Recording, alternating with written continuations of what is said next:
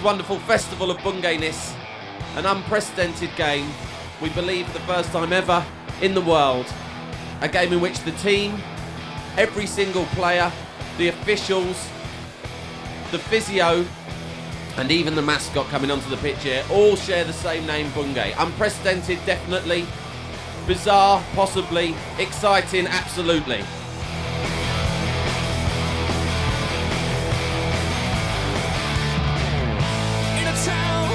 We're about ready to kick off and we're away. Bungay gets us underway. The game started at an improbable pace, in as much as there are some people actually running out there. Lofted high by Bungay into Bungay's area. And just a 6 Dr. Bungay standing by in the unlikely event, and let's not talk it up, that somebody suffers a little twinge or a knock or whatever. The Magic Sponge is standing by, ready and waiting. I spoke to one of the Bungays before the game. They said they had a game plan. Keep it tight. Their travelling support, the Bungay crew as they're known, are known to get frustrated very quickly, and I think if they can silence them and perhaps get the Bungays on the back of the Bungays after the first 20 minutes, then the game will certainly be in the Bungays' hands. Could make all of the difference. It really could, as the ball is knocked back by Bungay to Bungay. First time out to Bungay, and it's Bungay here now, letting the ball roll out for a Bungay throw. There's a chance, there's an early chance. 1-0! 1-0, Bungay! Out of nothing against the run of play, it has to be said. The number 15 for Bungay, who I believe is Bungay. He took that with some aplomb, didn't he, Kevin? That looked very much like Bungay who got on the end of it. You're beginning to think that the Bungay defence is being stretched as we look for a second, and it's looped in, and it's that number 15 again. 2 goals in 2 minutes from the lad Bungay. He's looked dangerous from the moment he stepped onto the field. He's carrying a bit of timber, but I tell you what, he's got the first 2 yards in his head, that lad. And when he gets a sight on goal, instinct simply takes over. Top draw, and a wonderful goal from Bungay there, putting Bungay 2-0 up. Well, he's a lad who can score every type of goal, isn't he, Kev? Left foot, right foot. Scuffed over the goalie's head or simply toe punted under the goalie's legs. When he gets a sight on goal, he's an instinctive poacher. Just that solitary penalty for Bungay about midway through this half. At play here. And it's 2-2!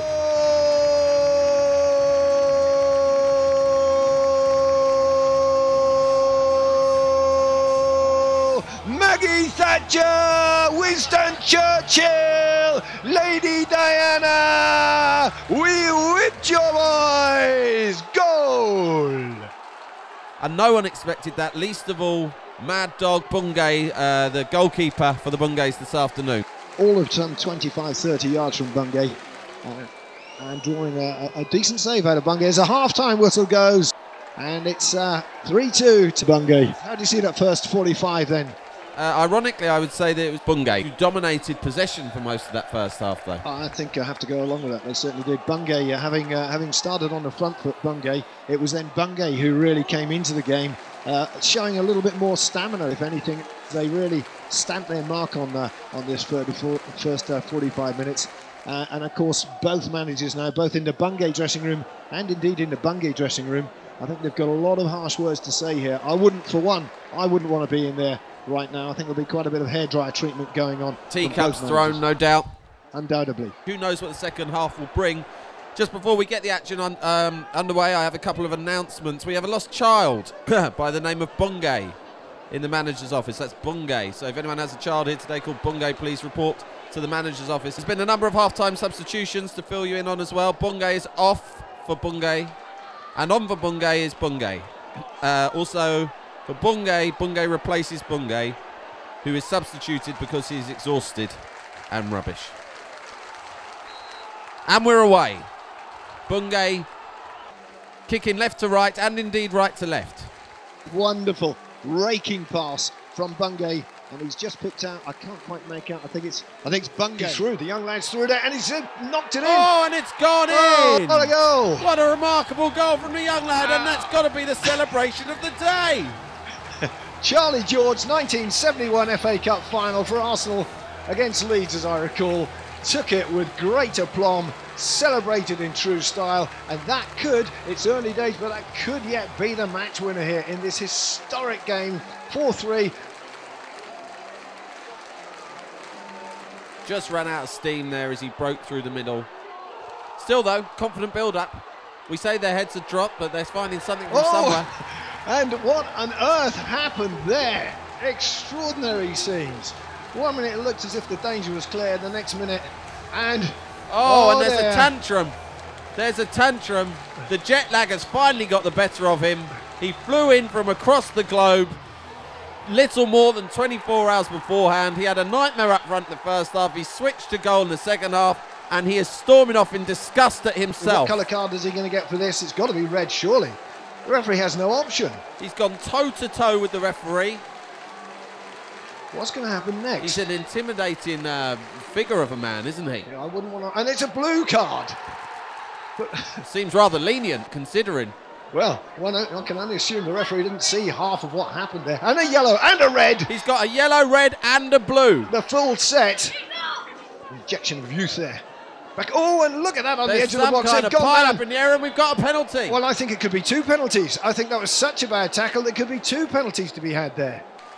So the ball goes on the spot. We don't know if it'll be 24 looking to bag his hat-trick, is it? 24? They need it. Oh, have you been overruled by the older man? Isn't that cruel? He's on a hat-trick, but the big number 14's come along, pushed him out of the way and said, no, lad, this is mine. Let's hope he misses. Oh, and he has. I put the curse on him there. All I can say is it serves you right. Well, difficult to argue with that. Young lady in question still limping, I think you'll notice her. Well, it's Dr. Bungay. We haven't seen the magic sponge throughout the course of the afternoon. I mean, you've got an ideal opportunity there to go and play a trade. Dr. Bungay, of course, immortalised by Gloria Estefan and the Miami Sound Machine in the 1980s with their hits. Oh, no, sorry, that was Dr. Beat. Ref is not really making himself clear. I don't know whether... Didn't point to the spot, but nevertheless, it's a penalty. And at last, the young 24 gets a chance at his hat-trick. He scored a penalty in the first half. It's Bungay to face Bungay. He steps up with confidence. And there it is. The second hat-trick of the day. And if anyone deserves it, it's him. And the Bungays, on the other hand, notoriously resilient. And that's it, the final whistle goes. And there we are.